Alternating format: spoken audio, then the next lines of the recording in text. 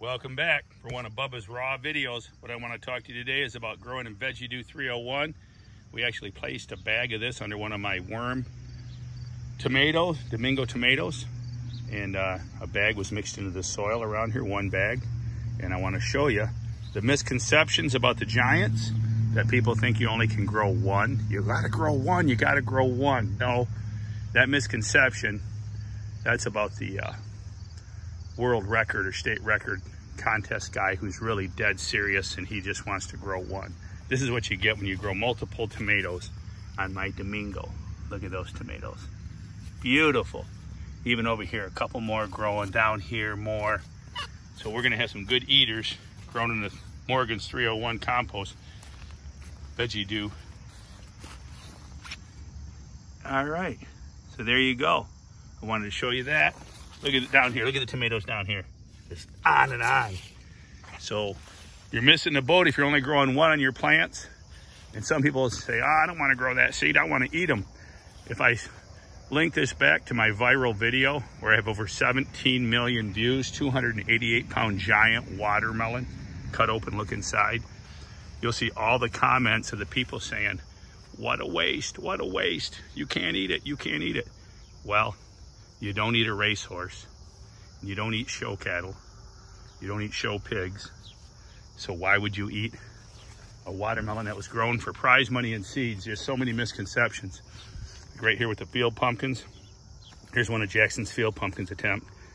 All right, we lost one. I'll show you what happened. We caged up 3. Jackson decided to keep 3 field pumpkins on his plant, so he'd have one for his brother.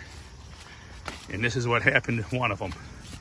This is what we call a flatty. This is a flatty pumpkin. Once we caged her up, we must have injured it somehow because she never grew again. And the mosquitoes here are crazy. So muskmelon, we're getting ready to harvest the muskmelon. We're growing mini muskmelon on here. We're not trying for a monster. We're going to eat them. All right. Gray zucchini, going to eat them. But yeah, lots of misconceptions. People say, oh, you got to pinch off every flower. You got to do this, you got to do that. No, there's a lot of misconceptions in growing the Giants. You can grow several pumpkins. If you want to grow 500-pound pumpkins on one plant, you can do it. All right, the genetics are there. You don't have to just focus in and dial in on one. All right, many ways to grow them. The pumpkins can be scattered all over the plant. They don't have to be dead-headed. They don't have to be a lot of just different theories people use. But I just wanted to share that with you today. Lots of misconceptions. Join our channel. We have many playlists. We got a couple videos coming up. Orange lover videos that we're going to visit. Jason G. Feller's garden in Toledo, and Alan Laginus near St. Petersburg, Michigan. And join us. Join us for the big orange lovers. They're going to grow multiple pumpkins on their plants. And join us for those updates. You can find out there's so many misconceptions about growing Giants. It's endless, the misconceptions. So please join us for more information today. Remember, keep it a secret, but go tell a friend. Bubba is sharing growing tips around the world with Jackson. All right.